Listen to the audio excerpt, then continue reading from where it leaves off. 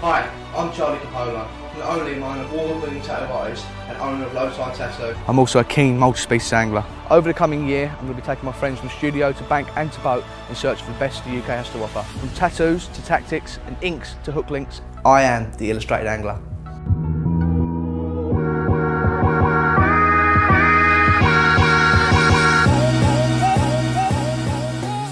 Well, welcome to this, the first episode of The Illustrated Angler. Today we're going to have Mike Salisbury in the chair with us. He's a good friend of mine, established catfish angler and professional angling coach.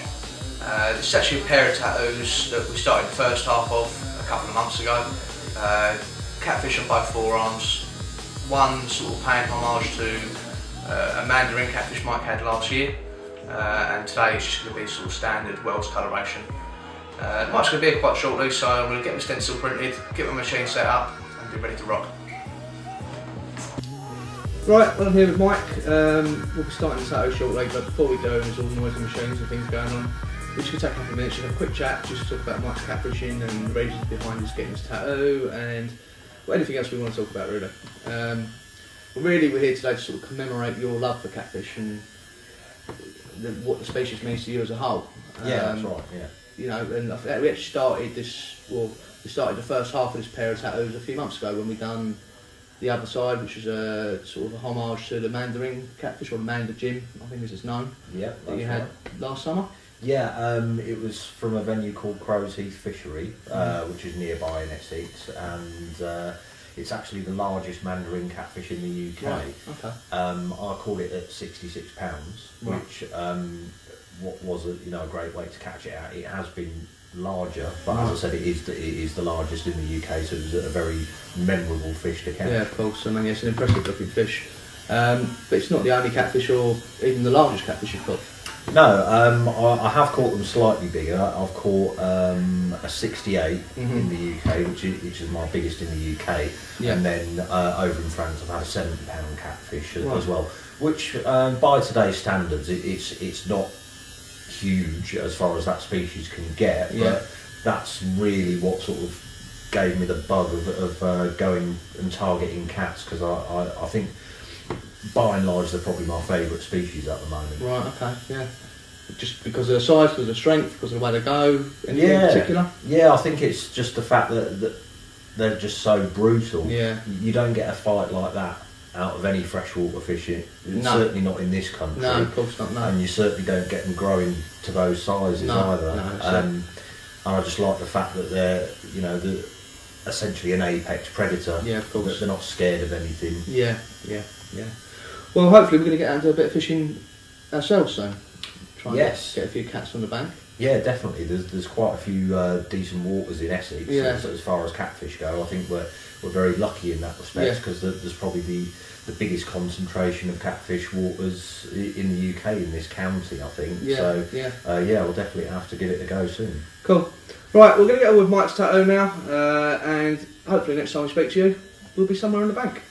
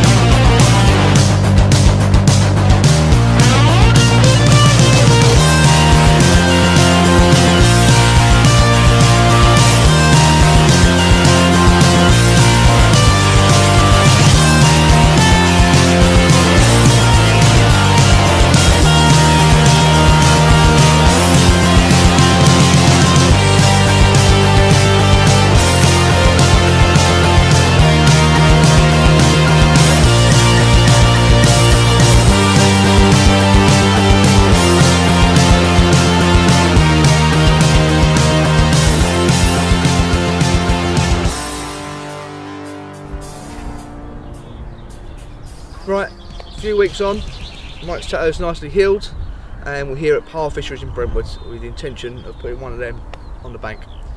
Big nasty Wels catfish.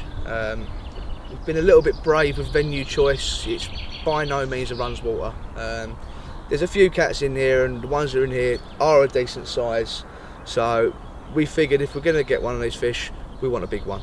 I think anything sort of 40 plus is sort of feasible, not easily doable, but feasible. And the other reason we've been brave is this is the first time either me or Mike have stepped foot on this fishery, so we've got very limited knowledge. We're literally turning up as any angler would, not pre-booked any swims, not really done any more research than anyone else would do. Yeah, so the idea is we've had a little look, we've picked a few swims that we like to look at. We're going to have a few casts, see if we can find anything worth fishing to, and sort of go from there. A few different things we're going to try between us, a few different baits, a few different rigs, tactics. Yeah, I mean, anything else to add to that, Mike? Anything else you think we need to cover? No, I think we've pretty much got all bases covered. We've got lots of different setups to try. Like we've got the free lining spam rig, we've got live baits, we've got leeches, we've got pellets. Pretty much everything you can imagine to target these fish we've got. It's just a case of whether they're in the mood, and as we know, catfish are notoriously moody fish. It's the age-old problem with cats. If they're not feeding, you just will not catch them. But you know, I think we've got as good a chance as anyone. There's not many people on, which is a good thing.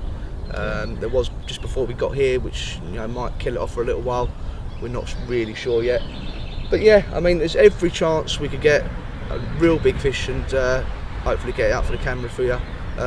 My personal PB is a little bit smaller than Mike, so I've got to beat 50 pounds. So if I can get that, I'll be over the moon. But yeah, so let's see what the session brings. Let's go forward.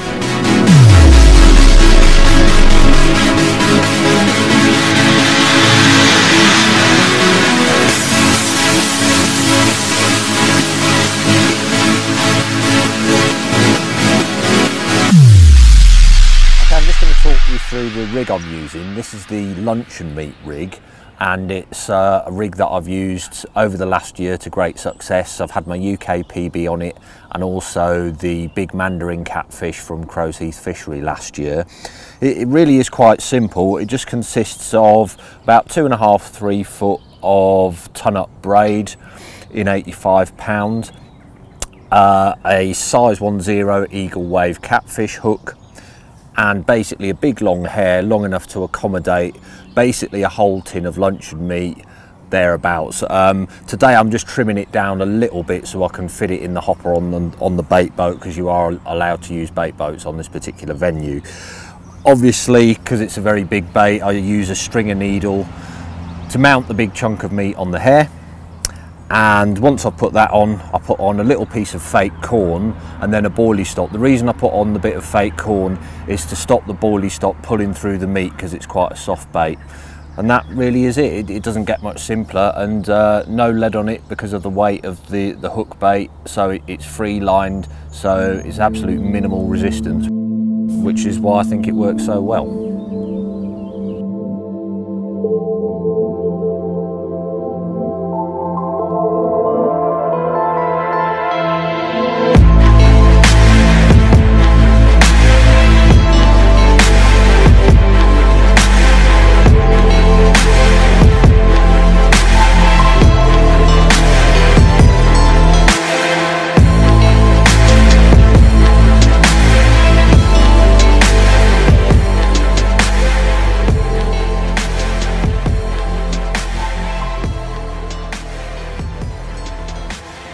Right, I know Mike's taken a few moments just to show you one of the rigs he's using.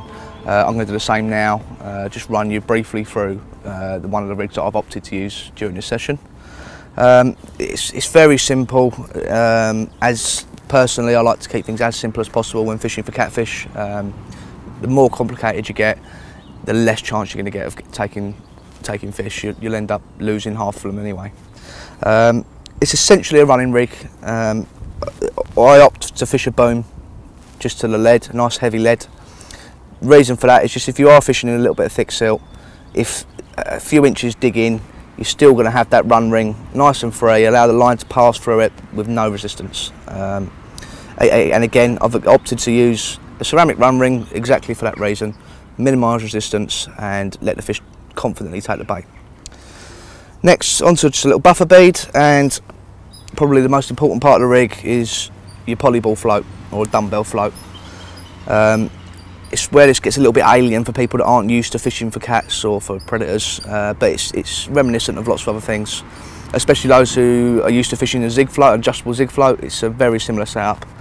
Essentially, you cast your pay line off, and these two polyballs will float to the surface, and that sets your rig depth.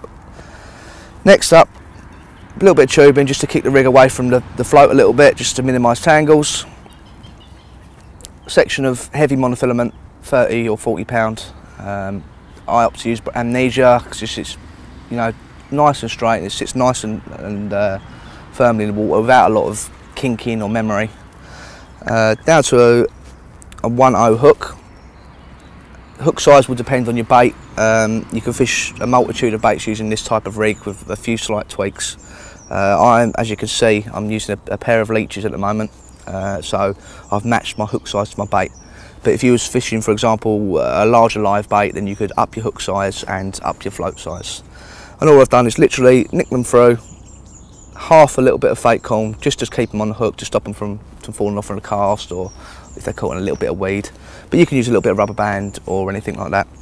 So all you're essentially doing is you're looking for those cats that are cruising mid-water up to sort of subsurface. So the length of your monofilament in front of your float is the depth you'll be fishing.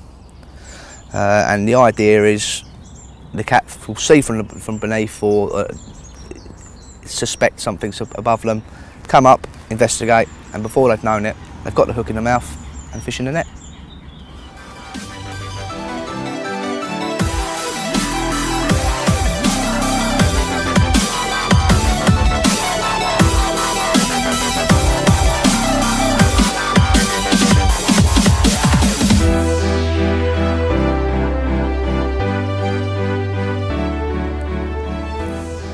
As most people know, catfish have got terrible eyesight, but what they do have is an incredible sense of smell. So when you're fishing for cats, the most important thing is you want to draw them in on your spots. And the way you do that is with super smelly, high oil, real stinky bait.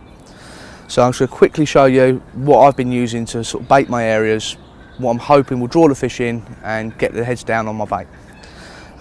Start off, really simple stuff, just marine halibut pellets. Couple of different sizes, 8s, 10 mils, just get some grubbing around. Give it a little mix. And then all I'm going to add is just a matching marine halibut ground bait, just a powder.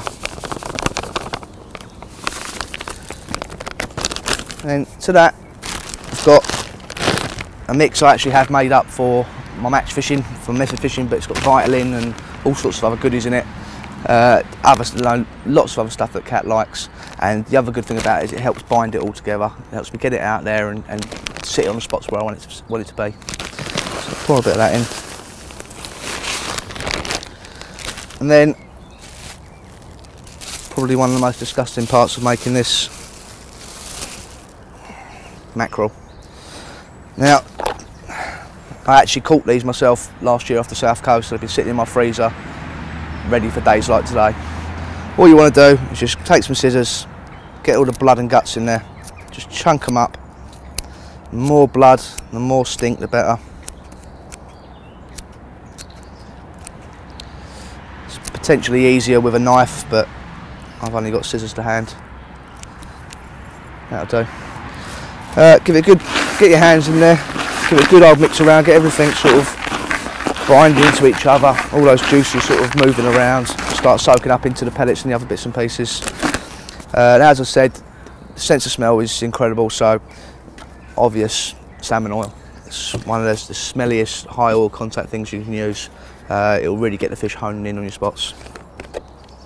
Pour a little bit of that in. Can't really use too much for cats. Again, give it a little move around. And that really is it. And as you can see, just on my hands, all the oil, all the goodness releasing, all the smell, all the attraction, that's what you want. And on top of that, I've got some large They're in fact boilies. They're a high oil, high fish meal content. It's got blood powder, all sorts of other things in it. Just hand rolled into large sort of pellet shapes, which I can sort of crush up, put in the mix, or which I have been doing is using them actually as a hook bait as well. I've glugged these up in a little bit of oil just to add to the attraction. And then, as if there wasn't enough there already, the last thing is just your run-of-the-mill boilies. These are the fish meal boilies that I use for my carp fishing. But you know, how many times do cats get caught on carp gear? My thoughts were, if they're used to picking up boilies, there's a lot of carp anglers on here. Stick with that. Maybe it could bring them in. Again, you can just crush them up, put them in, or put them in whole.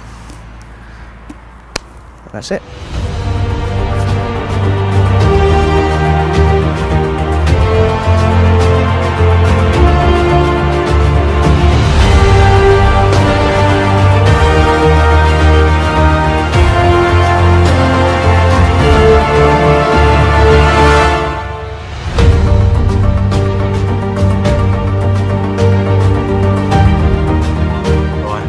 Hard slog.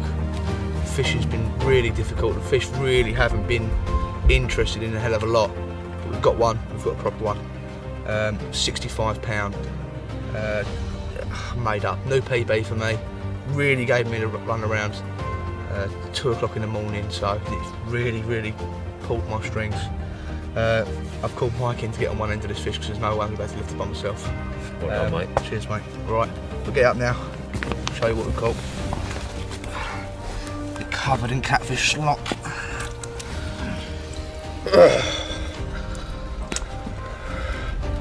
That's a monster. Prehistoric. Absolutely incredible. To think these fish live in the waters that we're fishing for carp on a week-to-week basis is absolutely unreal. Now that is incredible. Right, we're gonna get this fish back. Who knows, we might even get another one yet. I'm just going to hold this fish in the margin a minute, let it regain a little bit of its energy. I feel it starting to bite down on my thumb now, so it's probably getting close. As big as they are and as powerful as they are, you have to treat them with respect. They're fragile fish at the end of the day. Really let them recover, let them get all the oxygen flowing through the gills again, give them a little bit of movement.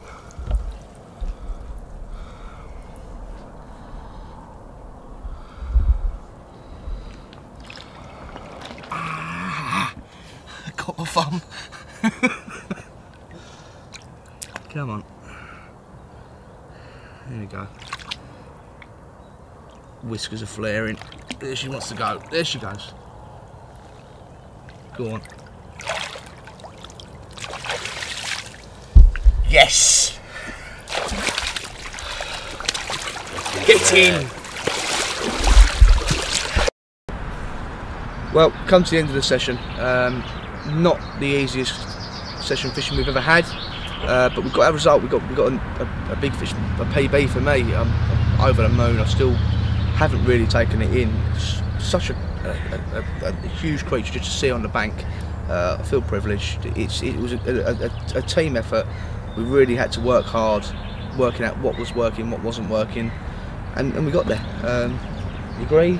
Yeah, it was a tough session, as you said, and the cats weren't overly cooperative, as we know can often be the case, and sometimes it can just take that one thing to aggravate them into feeding, which on this particular occasion was a subsurface live bait, and I think that particular one just aggravated that catfish enough to nab it. Yeah, and you got it on the bank, and I'm chuffed to bits that you got a PB, mate. Yeah, I can't really put it into words how happy I am and how pleased it was today, like with this session with you, Mike, you know.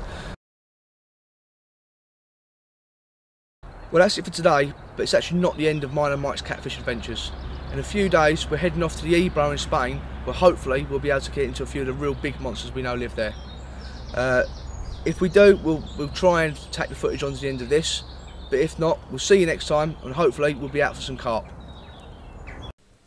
Coming up in the next episode of The Illustrated Angler.